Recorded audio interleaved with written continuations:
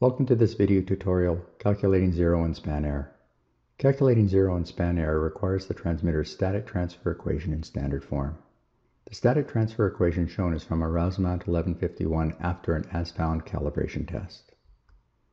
Finding the zero error starts with determining the transmitter's output current when the ideal lower range value input pressure is applied to the transmitter's input.